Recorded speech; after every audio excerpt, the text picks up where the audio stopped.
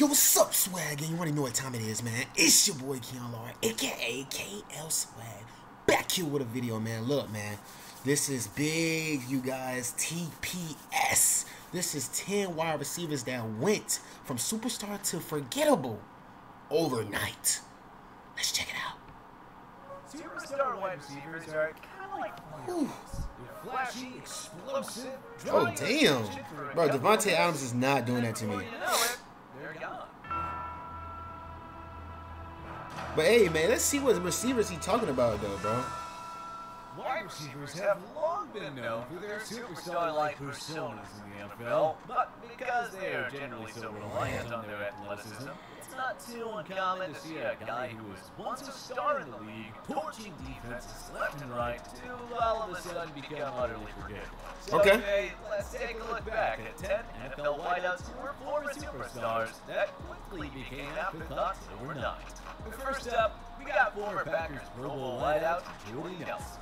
Oh, hell yeah. In the second round of the 2008 draft. Hell yeah. Years to get up to speed at the NFL level and to crack the starting lineup on a regular basis, he eventually became a focal point for their passing attack. Nelson first started to make a name for himself in the 2010 playoffs during Green Bay's Super Bowl run when he accumulated almost half as many receiving yards and matched his 2 regular season touchdowns in just a quarter of the game. Damn. After Aaron Rodgers' thrust on the biggest stage, the following year he put up huge numbers, notching 1,263 yards and 15 touchdowns, absolutely smashing his previous career highs of 582 and 2, respectively. And from that point on, almost any time Rodgers needed a big completion, it was a borderline park-on conclusion where it was going. Number 87 and green and gold. Between 2011 and 2016, he was What college did he come from? His best year, which, bizarrely, was his only Pro Bowl season, came in 2014, when he held in 98 catches for 1,519 yards and 30 touchdowns. But beyond that, he was the pinnacle of reliability. The only year during that stretch in which he had less than 1,257 yards came in 2012, when he missed a... And look, you guys, I know I need a retwist. Okay? Chill out. 2015, when he missed the entire season with an ACL tear. He did, however, bounce back the following. Hey, I did get a haircut, though. Hey! Yeah. Swag, yeah. Hey, yeah. There was no denying that for a stretch, Nelson was one of the most feared and respected wide receivers in For real? Damn, I didn't know that. I wasn't watching football like that back then. I'm just a kid, bro. Rodgers missed about half the season due to injury, and Nelson's production plummeted. The following offseason, he signed a deal with the then Oakland Raiders, but he was clearly not the same force that he had been all those years with Rodgers.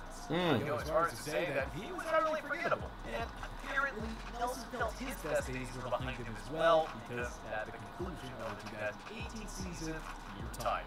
Now, interestingly, this is not too dissimilar to what we saw play out with another legendary Packers wide receiver, Donald Driver. For years, Driver I think I did hear about him. They say he was fast as hell. For the bulk of his career, he was catching passes from Brett Favre before finishing up the twilight of his career with Rodgers.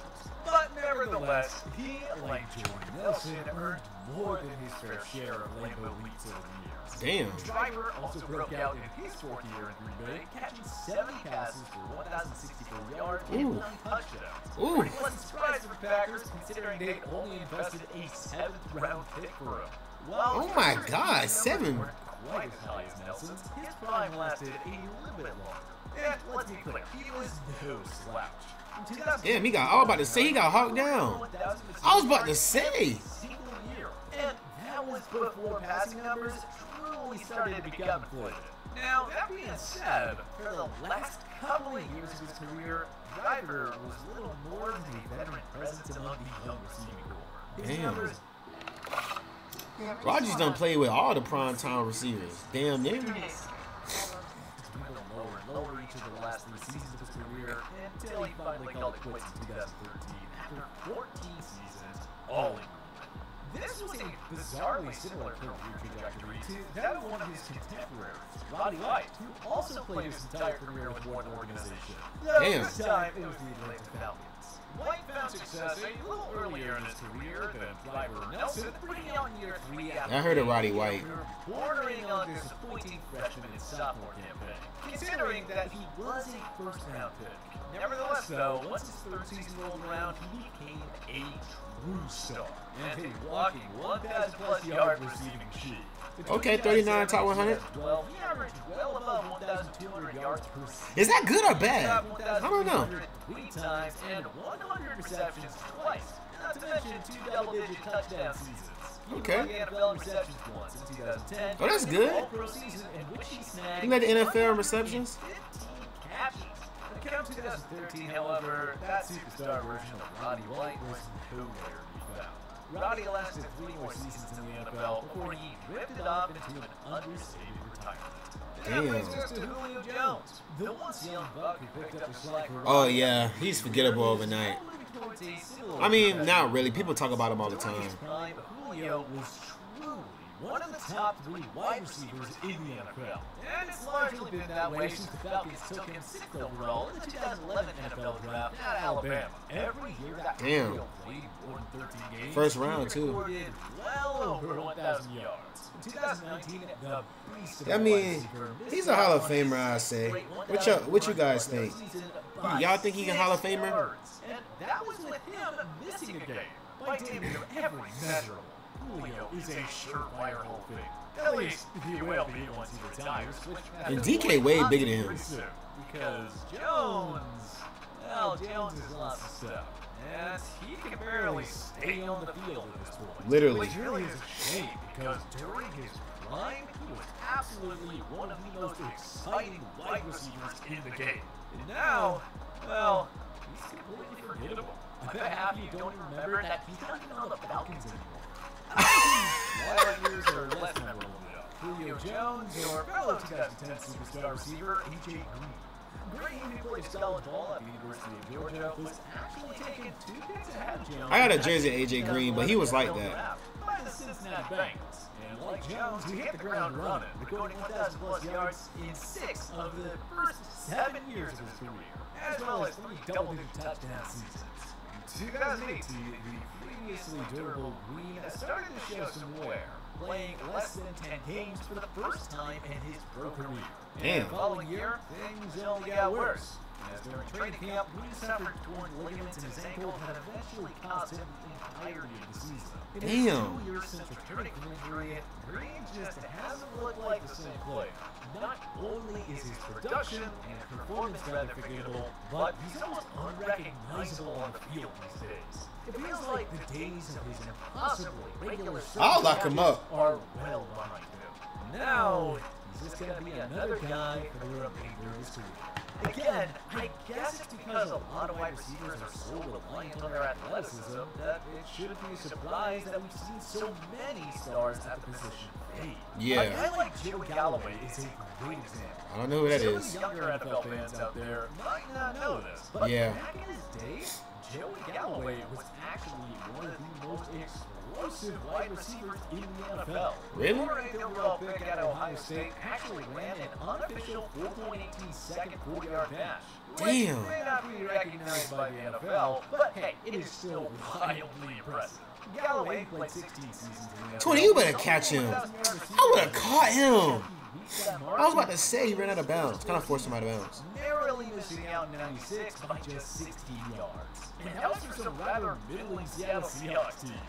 Galloway battled through Where's the some cowboy? injuries for the next couple of years and battled through some organizational dysfunction in his second career. Look at that jerseys back in the day, bro. But he bounced back well, So firmly ugly. establishing himself as a star in the league again as a member of the Tampa Bay Buccaneers, posting 3 straight 1,000 yards. He big, though, for a receiver. 2005 until Like a running back. But after that, it was over for Galloway quick. During his last 3 years in the NFL, he faded 38 out catching. national consciousness. Oh, he scored. Trash. Not even topping 200 yards a season once. Galloway made the mistake that we've seen a couple of other fading star receivers make. He went to New England, hoping to replicate the resurgence that Randy Moss had with Brady and Belichick, not realizing how intense the Patriot way would be. Ooh. He didn't make it through October in Foxborough. Oh, he got cut. Oh, my Patriots. Wideout that we've seen meet this My Patriots cut him. Ochocinco and Reggie Wayne both know that feeling. Ochocinco, formerly known as Chad Johnson, was a 6-time Pro Bowler and 2-time All-Pro selection as a bank. Recording over 1,000 yards in all but one season between 2000. Damn. What's the ETA? Damn. We don't need any more acronyms, but we can all use more ways to That's say crazy, bro. In 2009. But in 2010, his performance in CNC started to dwindle. And then the following year at the Patriots, He had a mohawk? last in the NFL, What the hell? downright non-factor. He was only able to earn 3 starts, and he caught just 15 passes during the regular season. That is a far cry from the star we saw 23 defensive backs across the NFL during the early to mid-2000s. What? There's speculation that Chad's decline stemmed from a lack of focus, perhaps as a result of issues off the field. But it definitely looked like he lost his step as well, and just couldn't create separation from opposing quarterbacks the way he used to. Interestingly, Reggie Wayne's prime was more impressive, and his fall was even greater. After Wayne's breakout season in 2003, the only year that he recorded less than 1,000 yards came in 2011, which was his first year without Peyton Manning, during which he was subjected to a pitiful play of Kurt Painter, Dan Orlovsky, and Kerry Collins. Wow. Talk about a shock to the system after playing in a Peyton Manning-led offense for all those years. Now, Wayne, to his credit, did bounce back during Andrew Luck's rookie season the following year. Okay. 1,355 yards and 5 touchdowns. Damn, he got hit. He didn't score, though. This proved to be his star burning out. Oh, he did score, did he? Over the next couple of years, before he tried his luck in New England during 2015, only to get cut in early September. Damn, everybody getting cut for the Patriots. The other NFL teams seem to forget that he Yeah, they don't like my no one Patriots, had bro. any real interest in I'd make it though if I was if I was a defensive player, I'd make it. A rather anticlimactic ending to an otherwise amazing Playing safety for the Patriots, man, they'll love me. Just the speedy wide receivers who have made a habit of going from superstar status to downright forgettable league. Both Brandon Marshall and Des Bryant, who made their living overpowering and outreaching opposing defensive backs, met similar fates at the end of their careers. Starting with Brandon Marshall, who's the Brandon Marshall. because he was one of the most physically imposing wide receivers that the NFL had ever seen. Yeah, he So was. much so that former NFL quarterback Brandon Flowers once described him as a defensive lineman playing wide receiver who simply wanted to inflict punishment. The 6-time Pro Bowler, however, Damn. completely vanished just 1 year removed from putting up monster numbers during his first year as a New York Jet in 2015. He went from 1,502 yards and 14 touchdowns to 788 and 3 before totaling a measly 290 yards and 1 touchdown over his last 2 NFL seasons with Damn. the crosstown rival Giants and the Seahawks. Marshall was serviceable, but expendable. Gone was a superstar who had defensive backs reserving the cold tub for popular matchups with him. Now, during He big as hell. years, Des Bryant, who possessed a muscular 6'2" frame to go along with a 38-inch vertical jump, also inflicted plenty of punishment in his own right. He led the NFL in touchdowns in 2014, made 3 Pro Bowls, 1 first-team All-Pro, and was Des Bryant was like that, especially when he was hitting that X. year in, year out.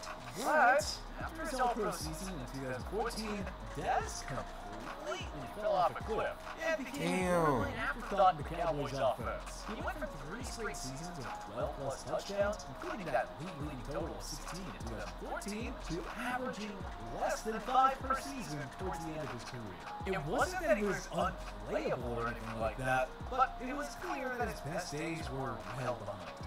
And he was just yet another star wide receiver who ungracefully drifted out of his prime and into insignificance. But which NFL wide receiver do you think had the most dramatic fall from grace? Hey, man, that's crazy, bro. Y'all let me know down below in the comments, bro, who was the worst to you guys, man. And I'll make sure I comment back to you guys, bro. We have a little conversation on there, bro. And I'm sorry, you guys, I will be streaming, hopefully this weekend, bro.